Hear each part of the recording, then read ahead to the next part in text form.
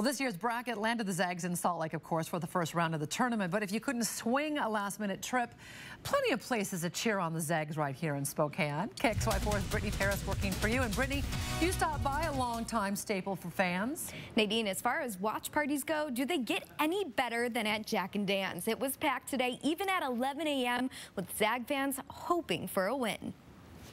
Go Zags! Go Zags! Go Zags!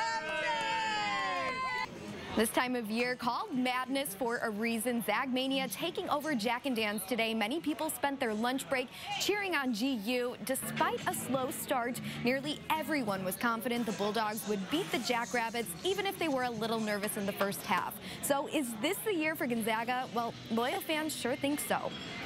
Oh, absolutely. You've got to have the faith. They will be there. No doubt.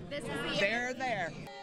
Some fans at Jack and Dan's traveling all the way from Virginia just to watch the Zags in their hometown, and fans already looking forward to the Zags' next matchup against Northwestern on Saturday. In studio tonight, I'm Brittany, KXY4 News. And that'll be